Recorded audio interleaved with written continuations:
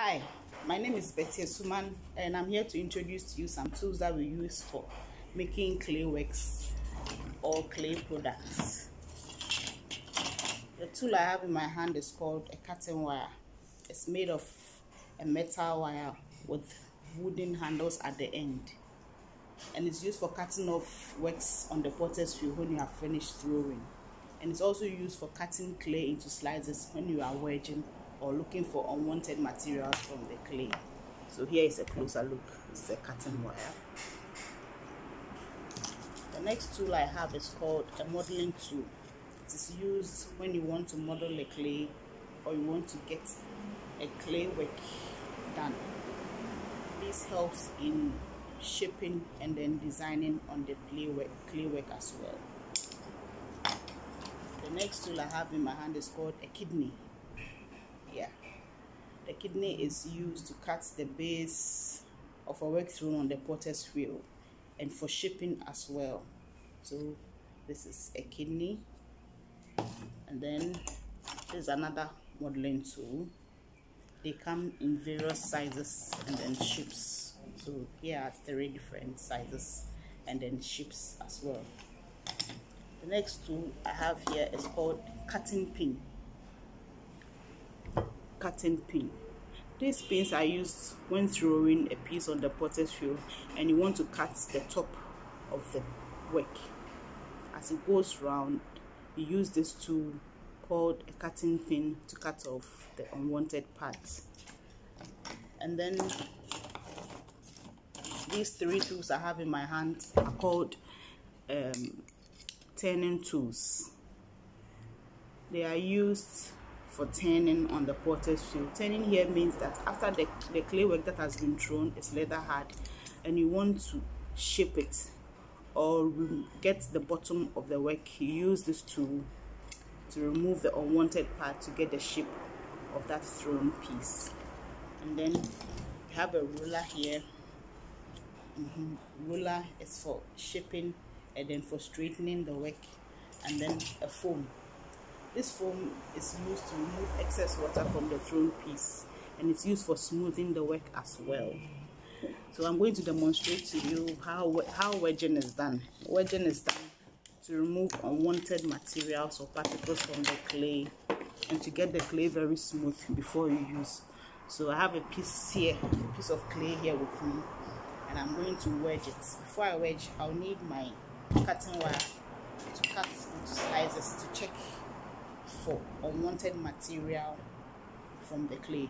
So the cutting wire is held this way. You hold the 2 ends to stretch it, and then you slice it through the clay, then remove the clay, and then you look for, test with the tips of your finger to see if there are any foreign material. Yeah, this is smooth. Okay, this has a little particle in here. Yeah, so if you leave these particles in the clay, it will disturb the work, and then when the work is dry, it will cause breakages or cracks in the work. So it needs to be removed so that you get a very good clay work. Yes, another one found so hard, and it will disturb the process of making the clay work. So any work that you have to produce using clay has to go through this process to check if there are any unwanted materials or unwanted particles in it. So this is the work of the cutting wire. Slice the clay. Yeah. So you feel it with the tips of your fingers. Once there's an unwanted material, it will be hard, and then we remove it from the clay. So I'm getting the clay ready for the production. I'd like to make a pinched pot with this clay. Yeah, here's an unwanted material. But before I start to produce my pinched pot, I'll need to wedge, and what I'm doing right now is called wedging. The next step after this procedure is called kneading. Now Kneading is done to remove air that is trapped in the clay, and it is done with the edges of your palm here. You exert pressure on the clay, and as you exert pressure on the clay, unwanted air bubbles in the clay will burst, or if it's not done, the air will be trapped in the clay, and after the production of the work, the air during the drying state, it will crack, or when you are firing, it will crack as well. So this is the process of kneading. You put the clay, then with the edges of your palm you press into the clay, and as you do it, you rotate it as well. So this process is breaking all the air bubbles in the clay. So you do this for some time to remove the air, and then